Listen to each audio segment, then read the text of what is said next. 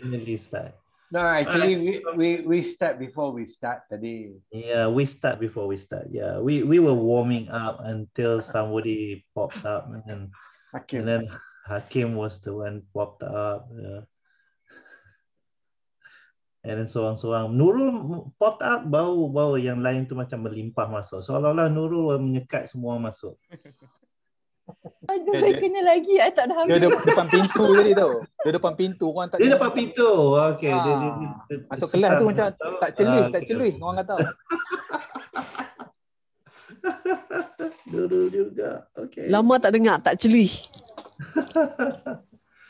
Alright, tuan-tuan perempuan, for those of you who are new to the PLF Business Lab, you are right now in the PLF Business Lab. Yeah, it is where people come, especially entrepreneurs, come to share their issues, minta pertolongan, ya tak ya pun bertanya soalan. Ya, itu tak semestinya menjadi isu, dia mungkin sesuatu yang anda nak perbaiki. Ya. Business is doing well, you want to improve. Yeah, so if you have a question to us, this will be a good place to ask the question. Kenapa? Di sini yang akan respon ialah yang akan respon businessman, businesswoman, anybody yang ada business. Mungkin orang yang respon tu kadang-kadang tak ada bisnes langsung, tapi dia ada teori-teorinya yang boleh membantu. So, kita nak buka. Walaupun kita berapa minit lewat, kita nak mula. Siapa-siapa ada isu yang anda nak kemukakan atau soalan yang anda nak tanya supaya we can all help one another. If tak ada, we all going to turn to Annie and learn something from her. Terbuntar bicik mata Annie. Beliak. Terbeliak terus. So, sekiranya anda ada persoalan, ada pertanyaan, inilah masanya. Kerana kalau tak ada, saya ada soalan. I have a question. Bukan question tadi atau saya? Bukan question tadi. Question yang lain. Okay, maybe I ask. That one tadi. Maybe I ask. Okay. Nurul, salam. Dia bukan maybe. You nak ask ke tak nak? Tak ada maybe. Saya nak tanya. Allahu Akbar. Lempang. Okay. I'm in the mood, Nurul. What am I getting myself into? Yeah, silakan Nurul. Okay, macam ni. I've been posting a lot of things on my page, Mindaku. Okay, do a lot of live sessions, and because I collaborate with people time, so both of us put content. And I keep on, I get a very good response. By good response, some people told me that, Nurul, you are doing well. And we can see that you are doing a lot on your social media. Now, my question is this. I do not know, because when I post, I just post whatever I have in mind. I don't have a planning. I don't really have that. Whenever I have time, I post. I like to post quotes, and I do have my live session. How will I know what kind of impression people are getting from that page? How will I know that what they see, for example, do people see it as a content driven? Do people see it as a place where I sell something? What is it? I just want to know what kind of impression I've been giving on my page. So that is my question. All right. Just to start off, I'm gonna ask a question, Nurul. Why is that important to you? Knowing that. Why is that important to you? So that I know I'm going to I wouldn't say right direction, or is it okay. By knowing that, I know what kind of people come to my page. By knowing that, I know whether I have been sending the right message. By doing that, I know whether my visibility is positive or is it negative. But you know that, right? They do come to your page. They do watch your views. They do? Yeah, they do leave comments. So that already answers all that question you just asked. Then again, I have followers, but I don't have business. Because business didn't come from that page. It comes from elsewhere. That's quite common, no? Okay, so probably it's not about who or why these people come and see your page. It's about how to monetize. Right. Okay, so I'm just reframing your question sebenarnya ni. Okay. How to monetize, how to make money out of those people who are following you. Okay. I agree to that because someone actually feedback to me also, Nurul, you are not monetizing from that page, but then I don't know how to monetize it because I've been putting like, you know, a coaching time there, whatnot, but it's not as visible as my content. Okay. So. Alright, tuan-tuan dan puan, anda telah dengar permasalahan Nurul. She has a page, FB page yang dia sangat-sangat aktif keluarkan live live interviews kadang-kadang tu, live sharing, and she has now followers. So she wants to know, number one, macam mana nak buat duit daripada followers ni, satu. Nombor dua ialah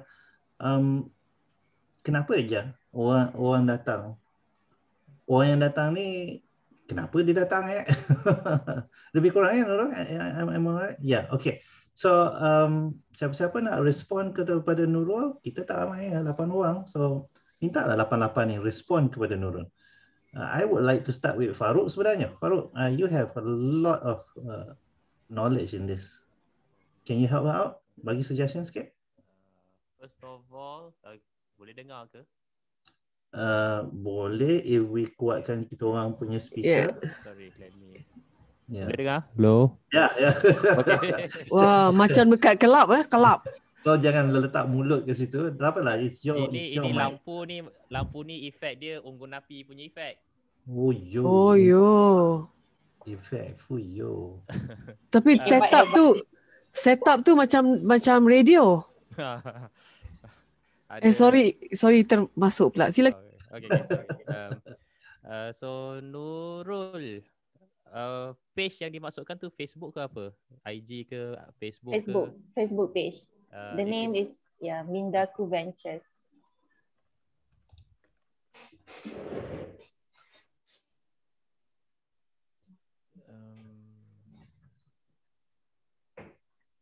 Tengah mencari dia punya page. Share the link, Nurul. I see Mindaku. Yeah, it's the white background with orange logo. Okay, 317 people like this. Okay. Sounds about right.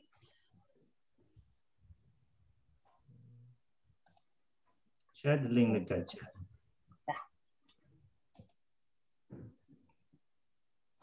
There you go. All right, Farouk.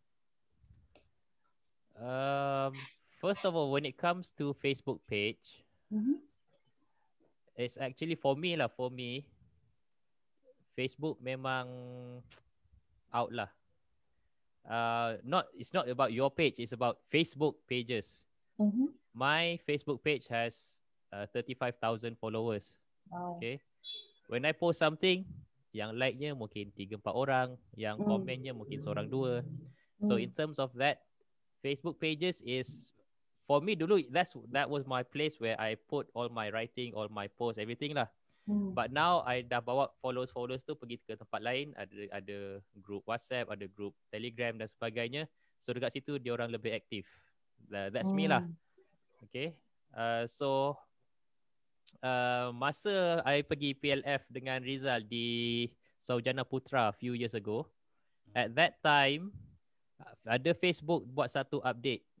Itu orang panggil Facebook Zero event. Di mana pada masa tu Facebook ketepikan business, dia utamakan personal punya, personal post.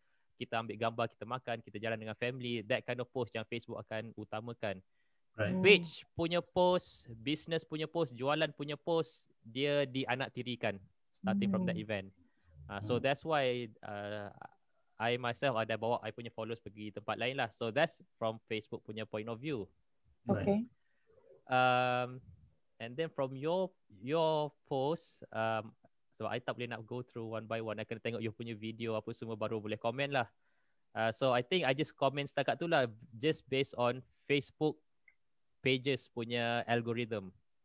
Okay. Would you, saja nak membantu Nurul di sini, would you suggest that Nurul pun migrate followers dia ke tempat yang lain supaya di tempat yang lain tu dia boleh bukan saja grow dia punya followers tetapi make money out of it, because this issue about make money out of it Farouk belum jawab lagi, belum suggest lagi. How do you make money out of that? Okay, pun sama, I would suggest the same thing that I did, bawa dia ke tempat lain. Because what we want is engagement. Kita tak nak kita post, kita cakap live seorang-seorang tapi tak ada orang komen, tak ada orang itu. So macam apa yang saya buat, saya bawa dia ke WhatsApp. WhatsApp tu baru 200 orang compare dengan page yang 35,000. Tapi dalam WhatsApp tu saya post one thing, followers dia akan komen, comment this, comment that. And then apa yang saya perasan dari sejak saya buat WhatsApp tu, ramailah yang want to engage me buat business lah. Right. So that's where the money comes in. Thank you very much, Farouk. Okay, you're welcome. Any questions you want to ask Nurul? Any question you want to ask Farouk directly? Yeah, I want to ask what triggers that decision to move to a different platform? Macam saya cakap tadi, for me I think Facebook pages is dead unless kita buat viral content yang kelakar, yang content yang viral macam tu lah. And then apa yang saya nampak memang engagement dekat group WhatsApp, dekat group Telegram is jauh lebih tinggi berbanding engagement dekat Facebook page. Cool. Okay, terima kasih Farouk. Thank you very much, Farouk. Anybody else nak membantu Nurul? Nurul ada followers, ada ciput je 300 orang je dekat Facebook. Did I say ciput? It's okay. It is ciput compared to 30,000. Definitely ciput. Dia ada followers ada dalam 300 orang dekat Facebook page. Dia rajin buat live daripada Facebook page dia. Orang minat pergi tengok apa yang dia kongsi dekat Facebook page tu. Tetapi itulah, people don't engage Nurul. Orang tak berhubung atau kontak dengan Nurul untuk buat bisnes ke, nak sembang bisnes ke. Ia tidak berlaku. Okay. So tuan-tuan puan ada suggestion ke? Any suggestions that you want to give Nurul?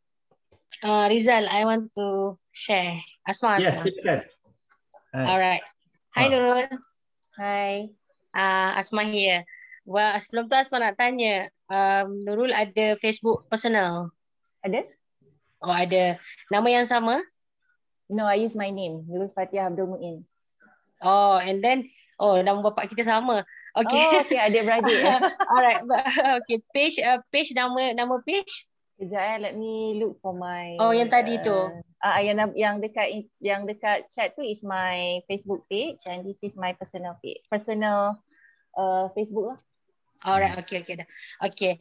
Alright, nak share untuk sebab baru ni memang ada coach dengan coach Nis.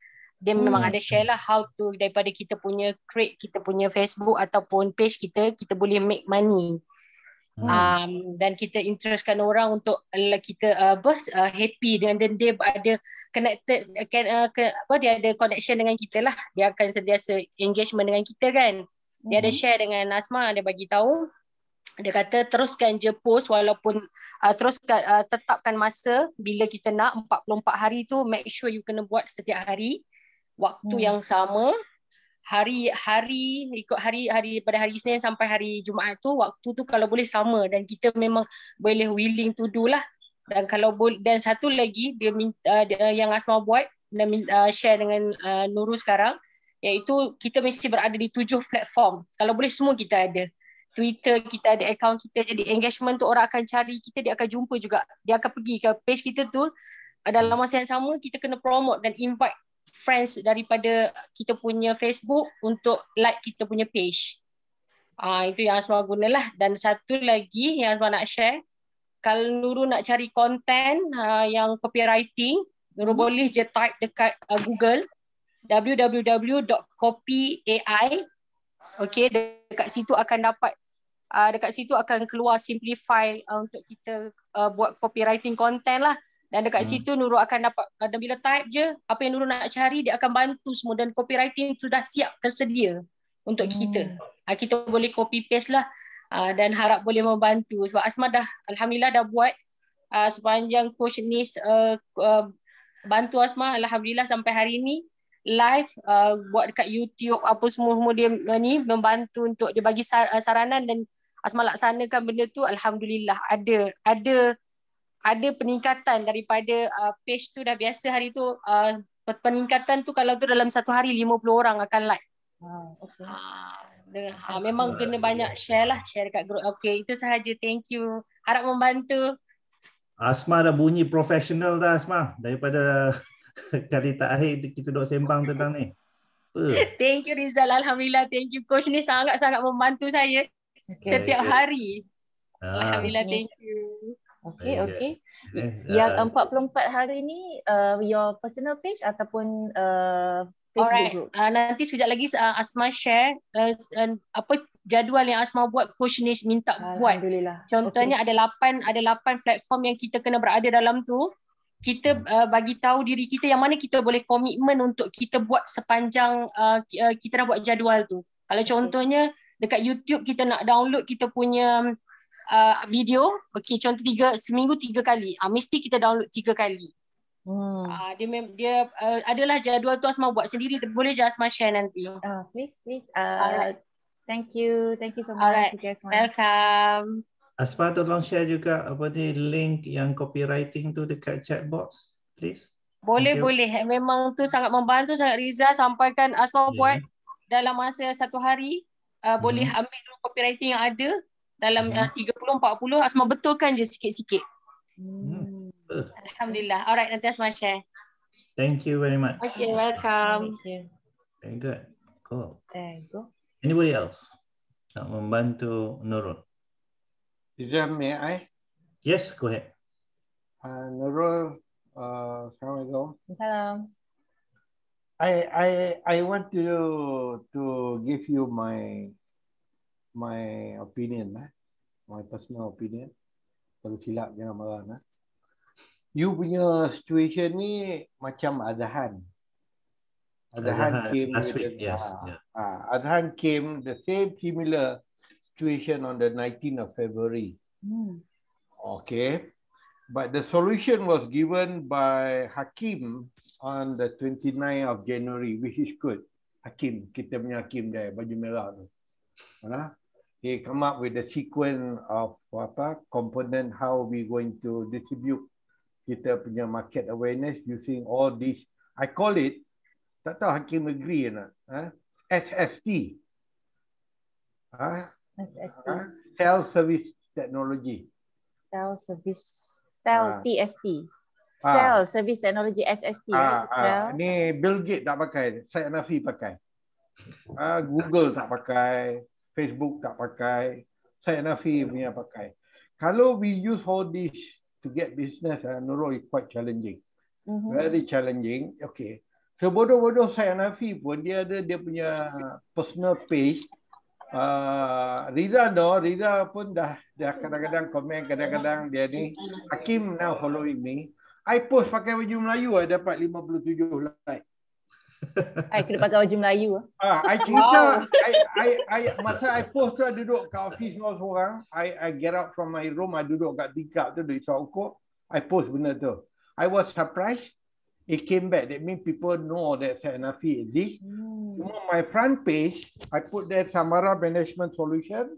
Then I put my tagline. I did not sell anything. Just for my personal. Then go back to Samara Management Solution. The page created by my son. Fontu. He created the FB page for me. Fortunate, I got 275 followers. Itu page not created by Hakim yet, by Fontu student. I'm sure when Hakim created, I think will be more. I cuma position myself so that people know what I do.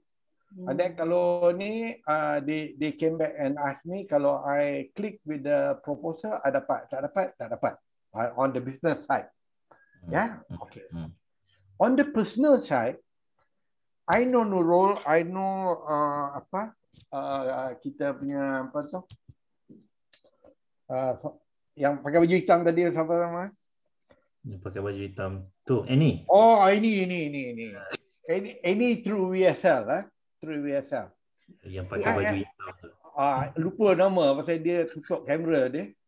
Hajah baju hitam. Hajah baju hitam. Yeah. I tak berani nak komen, I tak berani nak like you because I did not know you in person.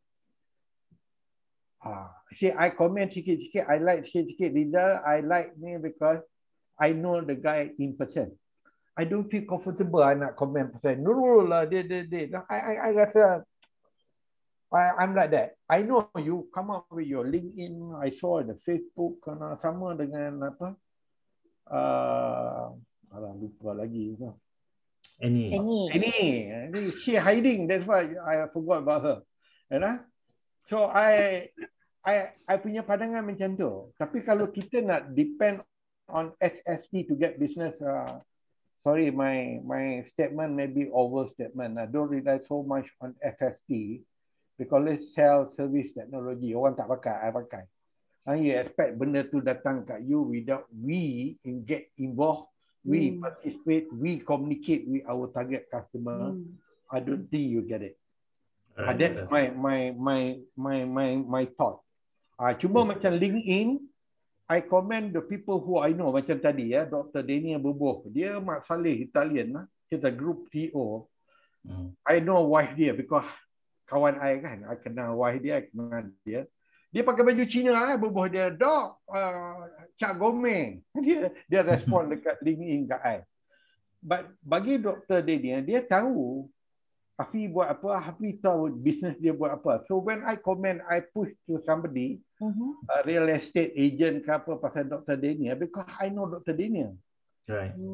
That is the cognition I have, the thinking I have. Right. So sekarang ni nak kena jumpa Nurul, nak kena jumpa Amy, barulah I berani sambut and push through my network. Kalau I tak kena personally, berkata kita kena masa PKP, through VSL, I rasa tak cukup. Kita kena tingkah laku kita, apa you suka, apa tak suka. Then I will help you morally, commercially. Back to the technical know-who in Malaysia, it work. You don't know anybody in the business, susah sikit lah. Alright, thank you Tuan Syed. I may be wrong. Thank you, Tuan Syed. Thank you Tuan Syed. I like to just follow up what Tuan Syed add to what just Tuan Syed said, and then I relate it to me. Nurul, go back to the intention of why you set up what was that? Mindaku. Okay. Why was it set up? Was it set up to make money?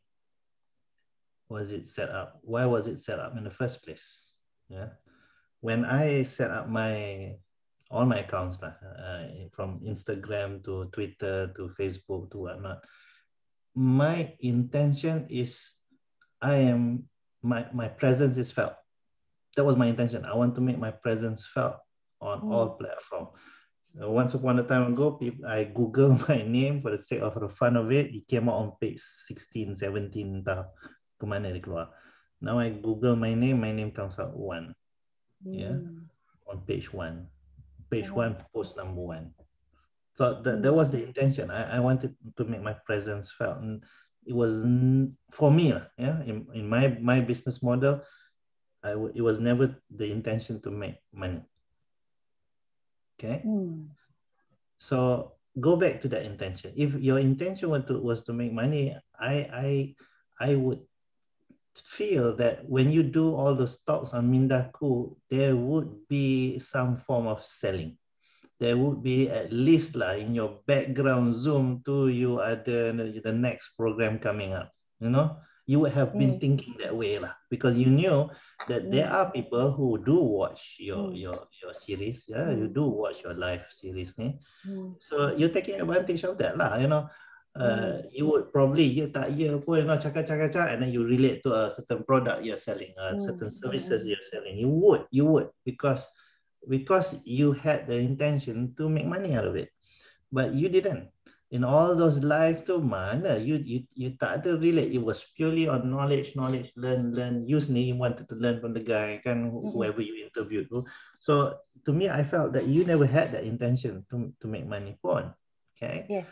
So either you revise the intention supaya the next live you do, you will make sure that either your background has something to sell, atau you as you're talking to the person, you're something to sell, or in the topic, in the very topic that you're discussing with that particular person you're interviewing, you not relate to something to sell.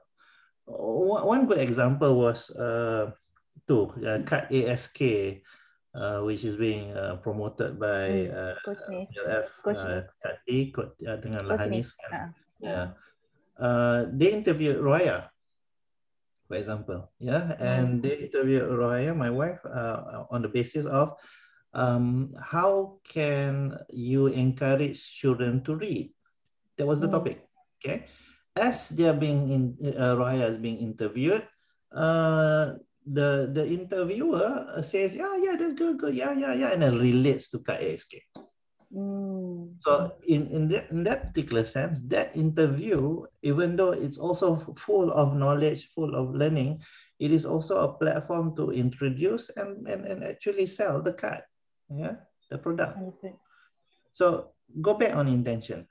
I'm not saying your intention right now is not good. You had an intention, that's why you came up with that page. Okay.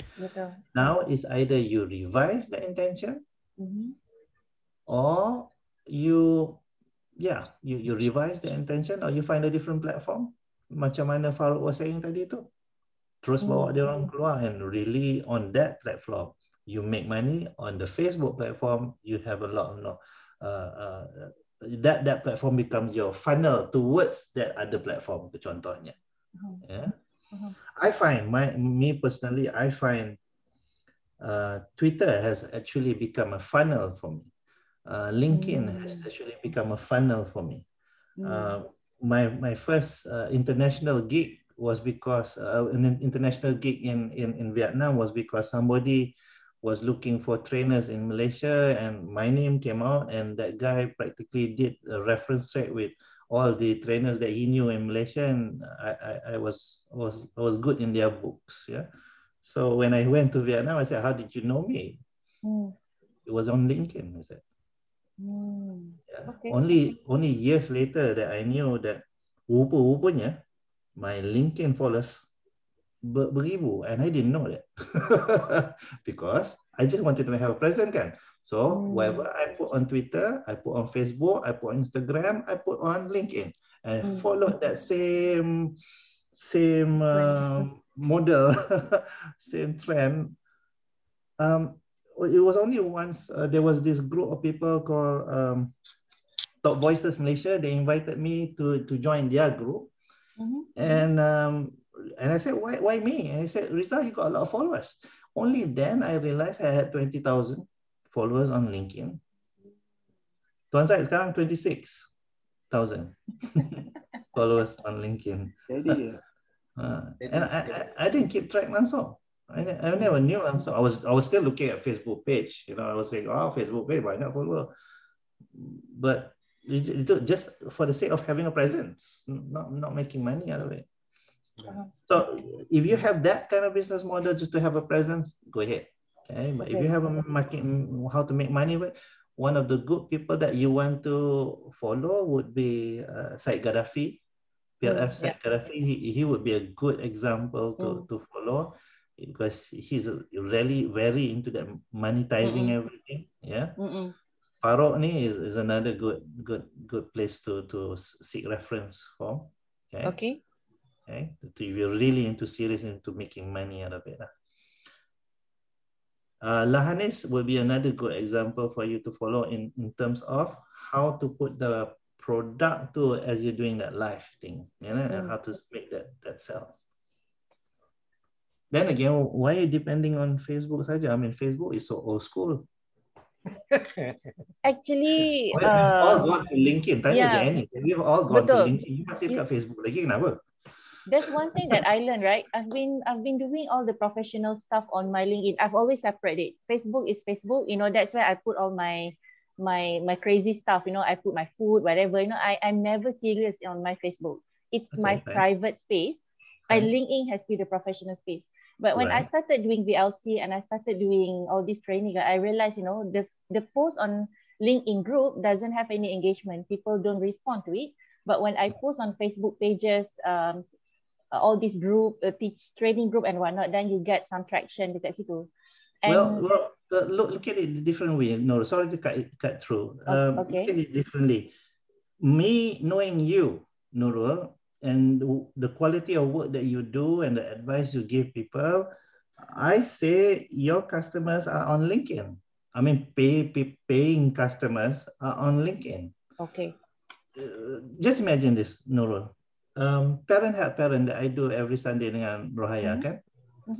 I shared the same posters on LinkedIn. I have got already at least 2 organizations, big organizations, who say, Rizal, could you do the same parent help parent forum for our internal staff? Wow. Okay. You know, and they're willing to pay for it. Bayangkan, this parent help parent forum and we do every Sunday for free. They're willing to pay per head. You know, so we're like, wow, it's now a business opportunity. Yeah. So I say, Nurul, you are at quality of LinkedIn. Facebook is a playground, yes, for old people who used to be young. Adoy. Hashtag deep sangat. So, I mean, go and find your customers on LinkedIn. I mean, payable customers, people who can pay, people who can afford you. Go there. Okay, Nurul? Okay. Tuan-tuan perempuan yang lain sekiranya nak tambah kepada membantu Nurul ni untuk buat duit daripada follower dia, walaupun seciput-ciput 300 orang tu. Hakim have been, Go ahead, Eddie. Go ahead. Yes. No, I just wanted to say I don't have advisors because I'm also on the same path. I'm trying to find where is it that that my voice can be heard better, and then there is something that actually. Okay, I want to go back to what Rizal had said. The intention is really actually very powerful. Why are we there even in the first place? Because this requires commitment. So I realized that, and I'm willing to park my time to do this. And my time is 12 midnight every night. And I put that on LinkedIn. So that in the morning, after I go to sleep, people wake up and they can see this first thing. So I don't have to worry about my morning. It's done. And right now I'm doing my number 67 nights. Thanks to my first meeting with Rizal 67 nights ago. And I'm very happy because I've had 3 big businesses from there. Alhamdulillah. Huge, alhamdulillah. They were really, I talk about coaching, right?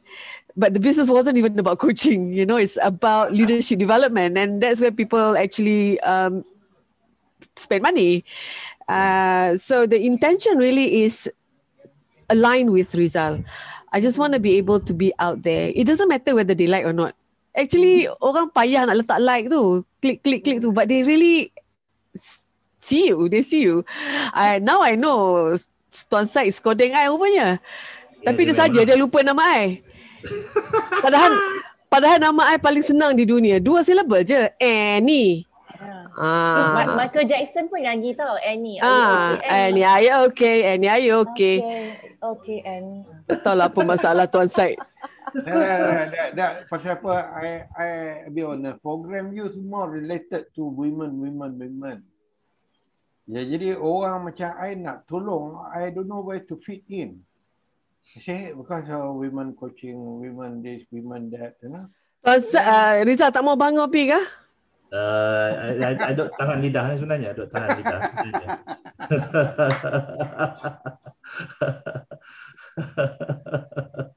I comment. Even if I disagree pun I terus komen. Yeah, I kena lempang selalu untuk saya cerita lah kan. Still comment lah.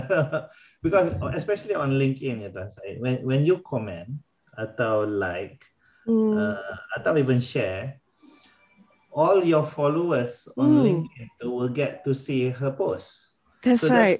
That's already helping her. That's right. Nurul, are you in our LinkedIn punya apa ni, She's not. WhatsApp group? No. You She's not. should, because we have something which we call LinkedIn like berjemaah. How do I apply to be in that group? Ada Yeah. form Rizal is the admin. admin. So I kena message Rizal lah. Rizal, can I go into that group? Yes. No. I don't want to say can. I Penuh say dengan, but I want because to. because you helped me on Zoom hari tu, I owe you one, so I'm going to put you. In fact, Hakim, could you just share the link dekat chat book ni kepada siapa-siapa nak join kami di LinkedIn WhatsApp group? Kita ada satu sistem which we call like, share, komen berjemaah. Whereby contohnya, I come up with a post on LinkedIn, and then I ambil the link from that post tu, I share it on the WhatsApp group, the LinkedIn WhatsApp group, dan kawan-kawan atau ahli-ahli dalam group tu akan pergi ke link saya dan akan like atau share atau komen. Nak buat tiga-tiga pun boleh, at least buat satu. Ya. Dan kita akan saling buat sama sendiri lah. So anybody, even if the post you tak setuju, cakap lah you tak setuju. Tulis kat situ, aku tak setuju dengan apa yang kau cakap. Why? Because every time we like atau komen atau share post kawan itu, semua followers kita on LinkedIn tu akan nampak, ia akan keluar kat timeline dia. Yeah. So dengan sendirinya we are giving exposure to our friend, to other people. Yeah. And that was the technique used by Top Voices Malaysia when I joined them, and it really helped me lah, to get more exposure. People outside the training world got to know me pula. Yeah? So that's something that you want to really get into. Yeah? Okay. Alhamdulillah. So Hakim letak dia punya link. Tak ada link. Oh yeah, because ada admin. Yeah, okay. Rizal, you admin dengan Ajol admin. Yep. I just check, tak boleh masuk. Okay. Tak apa, Rizal masukkan kita semua lah. Yeah. I buat. Sementara menanti itu, I want to add in for Nurul. Okay, for Nurul, as a digital marketing punya facilitator, of course I'm against everyone lah. I have to cakap FB dia bagus. Kata macam, kau ajar FB tapi kau tak suruh orang pergi, macam kenapa lah dia macam kontra. Nanti kita block dia, Hafiz. Okay. I don't get against it. Okay, allow me to share. Okay, kejap. Ni kejap je. Alright. Okay, even though you have like 300 macam ni page ni ada dalam 300 lebih je, cukup. Okay.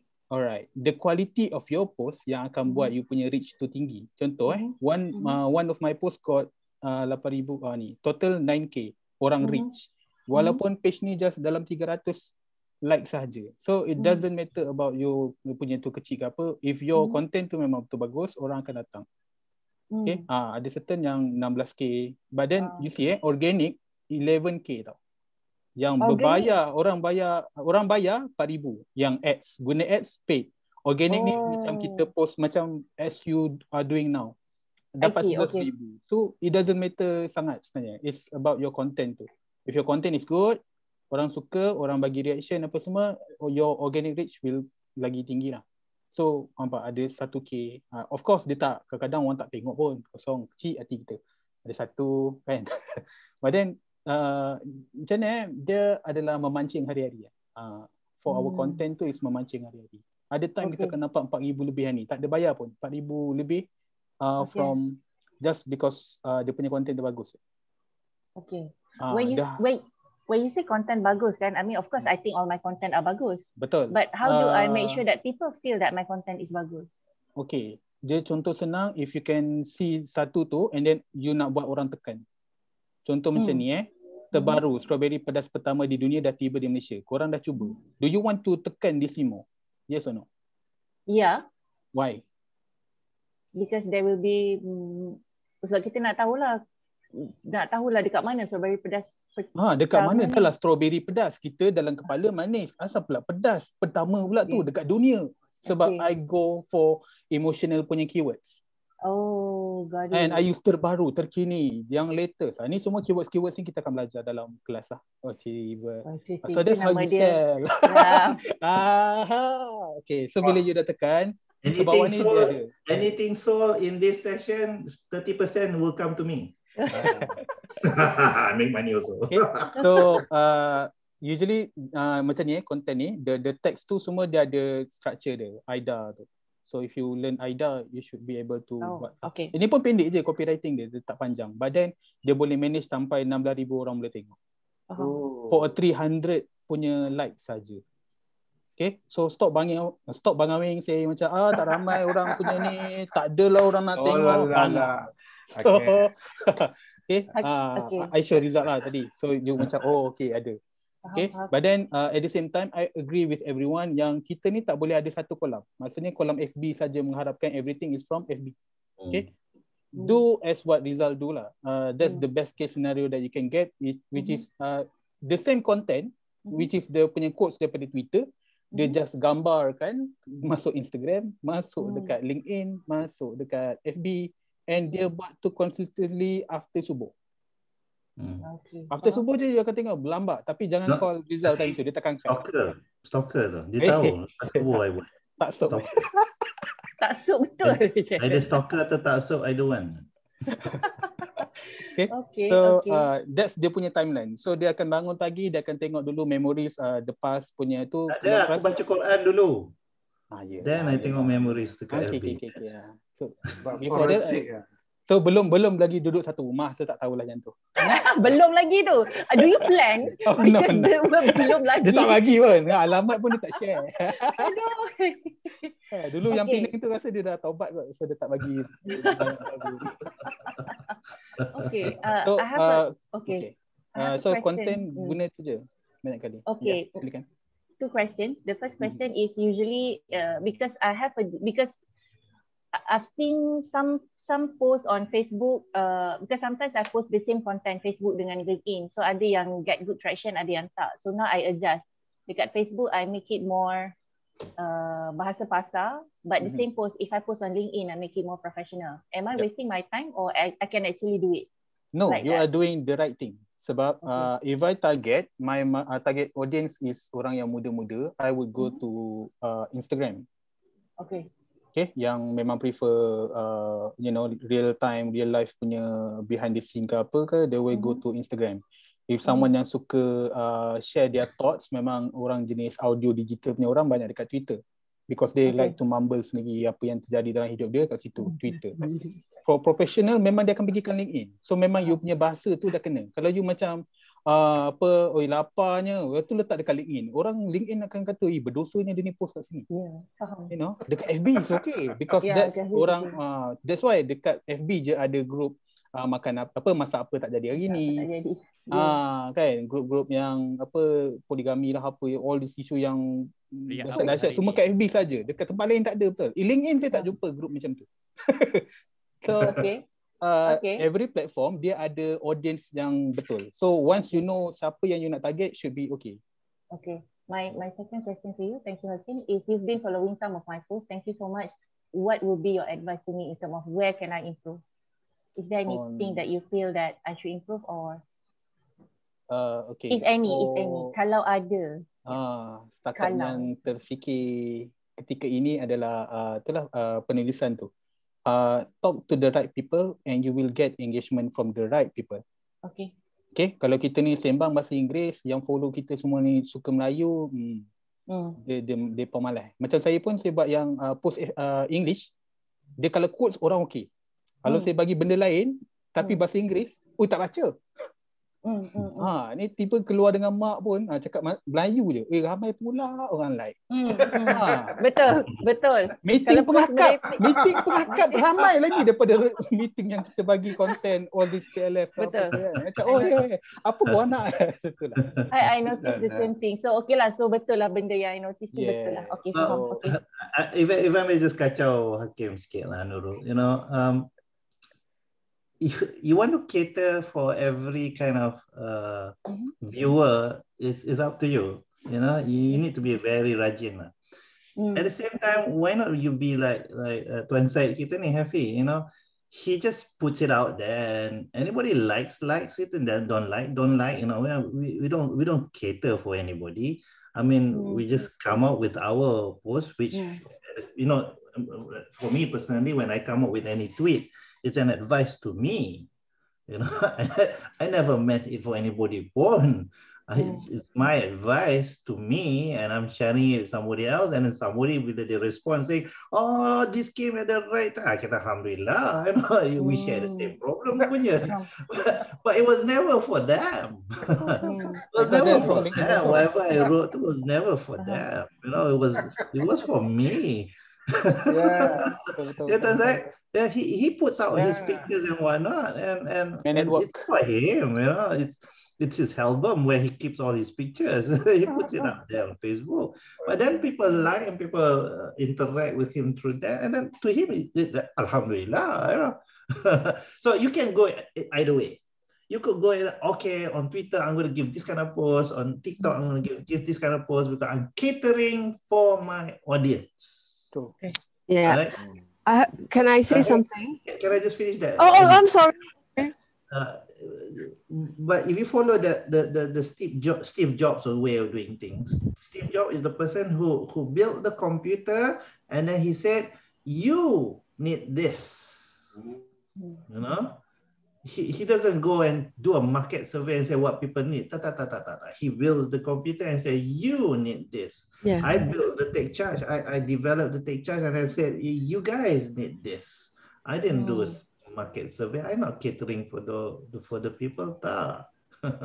Sorry, Annie. Go ahead. No, I just wanted to say, for a lot of us, yes, we dispense advice on the platforms as a self-reminder. I think in the case of Nurul, she has her personal, she also has Mindaku Ventures as a page, and that's intended to be business. So the voice of business is slightly different, I suppose, from the voice of personal. You don't dispense reminders, I think. I'm not sure. I don't know. Hakim, what is the difference? What is the tone of the voice for the different platforms? No, not platforms, pages. Should you continue on the Facebook page moving forward, what should the voice sound like versus personal? Because you don't want to sound very personal on a company page, right? A business page. Yeah. Okay. My suggestion will be on a Facebook page, which is for business purpose. Get the gist of the person itself, not the entirety of the person tu kita bawa dalam business. No. Apple sekarang orang still ingat Steve Jobs. What about Steve Jobs yang kita ingat? The creativity, the think differently. All those things adalah values daripada Steve Jobs yang dia bawa. Values. Yeah, that's very good. The values tu yang kita nak bawa. It's not about the tone sangat apa. Now he's gone. Is Apple not Apple anymore? Still, they are still Apple mah. Because Rizal is still around. Yes. Yeah. Jangan cakap. Okay, Alhamdulillah. Okay, jangan cakap lain. Nurul, what's the value? What's Mindaku's values? Curiosity. There you go. So, curiosity. Dalam post, pick the curiosity lah. Macam tadi I punya post tu kan, strawberry pedas. It picks people's curiosity sebab dia lawan dengan, benda ni cepat manis ke, masam, but pedas. Doesn't make sense. Contoh. It picks curiosity. So, tu contoh lah. So, you can have all these keywords yang akan bantu. You learn NLP, you should know better. Macam ni lah. How to use the words yang excite people punya emotion. But why not? Why not be personal on your company page? I mean, why not? Why not be personal? I mean, okay, for me lah, it's never about take charge and berhad. You know, if a company, Tuan Syed asked me, could you send your company profile? I send my profile because that's the business model, because I am the company. There's nobody else. Okay, so I am very much personal in that sense. People know. I mean, the company for me is just a place where people put in the checks. That's it. Full stop. So there's two schools of thought kat sini lah. Okay. company you. Yep. Whereas as Hakim also point out that Steve Jobs will always be ingrained in Apple. Yeah, so why not be personal? I mean, it is yours. Bawa essence tu je. The essence from the personality tu bawa in your company, and people will know. The thing is, macam Apple, they got the gist apa semua tu because once Steve Jobs tak ada, so the company can, you know, still move along. Itu je. Legend. If we are being very very personal dengan company tu sendiri, when we die, the company die. So you choose, you want 300 latest your company still ada, you can macam itulah memberi that semangat. Macam Rizal dia MLM dia lain sikit. Dia bagi PLF, dia bagi BF. So ada orang yang bagi. It goes back, as Hakim was saying, it goes back to intention lah. Yeah, are you there to run a business or are you there to leave a legacy? Lagi dahsyat. Hashtag. Betul, I setuju. Tapi lagi satu, Nurul, even any everybody including me, you do your STP lah, segmentize, and then you target, and then you position apa yang you nak. For example, this product, you nak target siapa? You segmentize orang tu, I mean the group of people. You focus, use the right emotional attachment word macam Hakim kata tu, emotional attachment word. Then you know this thing will go to that group. And then you segmentize, you target. Oh, ini lower punya income punya group, ke lower youngsters. You use funny word to catch them. Kalau come to the senior people like me, you must talk about the 60, 70 lagu apa. Dia cerita. Because apa? Some people will come back even though they are retired and all those things. They will send their daughter, their son and everything. Walaupun they are not the consumer, but they are the customer. They pay. Consumer orang lain. Kita kena tengok dua ni. So I suggest Nurul, after kita deliberate panjang on the SST ni, you ask yourself, you segmentize who you want, then you target the group, and then you position with you punya material, poster, the word you use and all those things. Then the FTP work very well. Kalau kita pakai boom dalam Facebook, boom dalam LinkedIn, somebody who pick up, dia tak tahu whether ini untuk I ke, untuk siapa ke. Dia bukan baca kan, nak tengok, tak nampak duduk macam tu. Ini apa? You must be very clear. Macam I, Hafiz, I go to corporate. My target market is corporate, not less. Because they pay certain amount of money, which I'm comfortable with in terms of my emotional attachment, my delivery, my assessment, everything complete. And then I do one-day coaching for all those after I completed the session. So corporate is my yang lain-lain dulu tu bukan kata I tak nak. Because that is not my intention. That is not my segmentation. That is not my target. That is not my positioning. That's why yang you tengok dalam personal Facebook, Liza panggil artis kat I tu. Pakai bubuh topi lah, dengan instrument I lah. Okay. Alright. Thank you, Tuan Zaid. Thank you, Riza. You memang dimanjakan malam ni because there's hardly anybody asking any other questions. Thank you so much. Selepas dibelasah. Berbaloi dibelasah tadi. Berbaloi dibelasah, ya. Alhamdulillah. Alright, tuan-tuan puan-puan, kotlah ada soalan-soalan yang lain yang tuan-tuan puan-puan nak kemukakan dengan grup yang gila-gila ni. Macam 6 orang je dok conquer screen-nya. If you have anything you like to ask, inilah masanya. Ada apa-apa yang nak ditanya tentang bisnes terutamanya, inilah masanya. Tak semestinya dia menjadi masalah. Kot lah ada soalan nak tanya.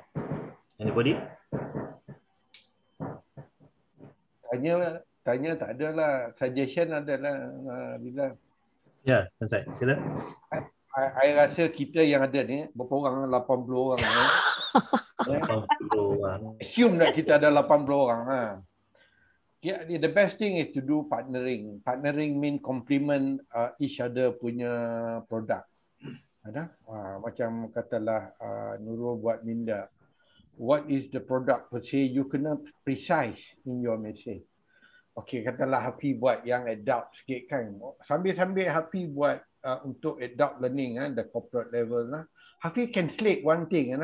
Ni, you orang Datuk. Wah ni anak bawah ni ada cucu kawan ni member saya ni, dia Nurul dia buat yang apa untuk budak-budak kecil ni apa minda aku ke apa, kita buat lawak sikit lah. Saya pun lupa nak sebut tu, buat garu macam tu, tapi nak enjoy ni cross selling. Tu dapat tengok yang ni tu. Oh betul. I kena ada buat it work. Don't go and show that you are doing cross-selling for people. You do it sambil. Because everybody has his own charm. Kita kan PLF ada charm. Riza dah ajar charm. Charm tu kan. You buat macam tu. I think it's high time we cannot walk alone. Because apa? After PKP ni, I don't nampak the landscape of the business will change. Because some of the big boys who are active have already died. So the second tier is coming up to the first tier. So provided you are resilient enough, you are strong, you divide yourself personally and business, that means you are strong. Some people died because they attached with the business. So business died, they died. Right. So I think we should come out to complement in terms of partnering, bukan in terms of partnering money. Complementary the product that we sell. As long we are educated, they are 101 ways to fit in into the market segment. That's what my suggestion. Sekarang kan Riza marah. Thank you, Tuan Syed. It's always cross-sell. I mean, especially within the PLF family. If we talk within the PLF family, we have a whole range of people with different businesses. I think we're already doing that. It's just that we don't meet to talk to people about it, kan? So we just use the social media and just forward. Yeah, but that's a good recommendation, Tuan Syed. Sampai lah ni, I tak tahu Tuan Syed buat apa. No, not good enough. You say, when you say you do leadership tadi, you must be precise. Leadership kat mana? I don't say leadership because yesterday I saw one corporate boss was talking about leadership. I said to him, what are the area that you want to focus leadership? I can walk you from here to Johor, turn around on leadership in my car. So dia diam. Dia come back to me with your HR, come back to me, the soft part ke the hard part that you're concerned. Because dia ada dua tau, hard part, soft part. Yang mana concern? Is it mentally, is it handful, is it what? So dia tak clear. That means, it's good ni. I would suggest you be precise. Be precise because leadership is phenomena. It's a phenomena subject will have no answer. When it comes to leadership, to me there's no answer of leadership. I bawa macam ni, ini bawa macam ni, Riza ajar macam ni, datangnya Hakim dia suruh press button ni, dia kata leadership. I never sell myself as someone who teaches leadership, but I get hired to do leadership. So I don't use the word leadership. I mean that is not people look at you. Yeah, exactly. Not discount. Cuma kita be precise so that people tahu yang kita ada substance. I'm very comfortable to work with people who have substance. And then I compliment. Kalau I tak reti pun, I tolong dia 5%. So yang dia tahu 80% ni jadi 90%. Dari 5% tu I bagi kat dia. Kalau I tak tahu pun, I minta dia punya 50%. Dan kita compliment. Yang tak syoknya, yang tak bestnya, as long we call our usahawan, we put commercial in front of us. Say, I want to make money. I don't want to sokong Nurul. I don't want to sokong any because they make money like me. Itu yang I rasa jelek. Understood, Tuan Syed. Yeah. Alright, jam sudah 10.22. Unless there's a new issue, we stop now. Yeah, we did a lot of discussion. Nurul, was it helpful for you? It's very helpful. I would like to thank everybody for the ideas. I pick out a lot of good words, and I pick up some ideas, and also I also find a realization from the discussion tonight. So very very enriching. Terima kasih banyak-banyak to Hakim, Farouk, Syahnafi, Annie, Stiasma, Shazwina, and also Riza. Thank you so much. Thank you. Thank you. Any okay? All right, welcome. Thank you. Thank you. Hi, everyone. Thank you. Yeah, before I go. Yeah. Before we go. Yeah, I want to go now. Can I break the iceberg? You break the iceberg. Okay, go ahead. Break what iceberg?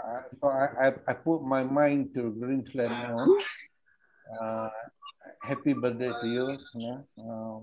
Thank you. Thank you, sampai anak cucu, Pasma.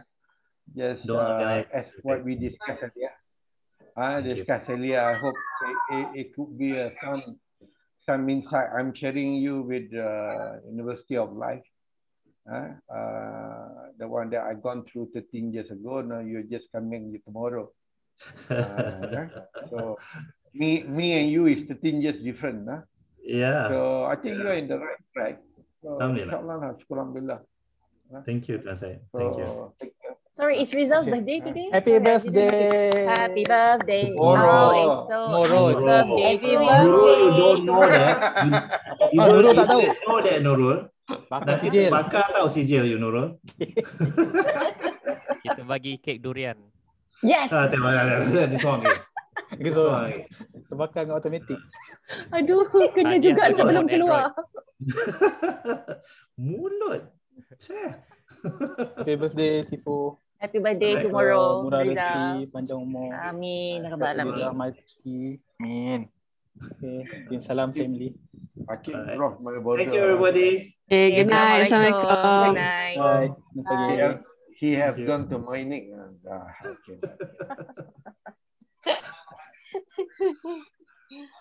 Find your way out. Bye. Thank you, Tuan. Bye-bye.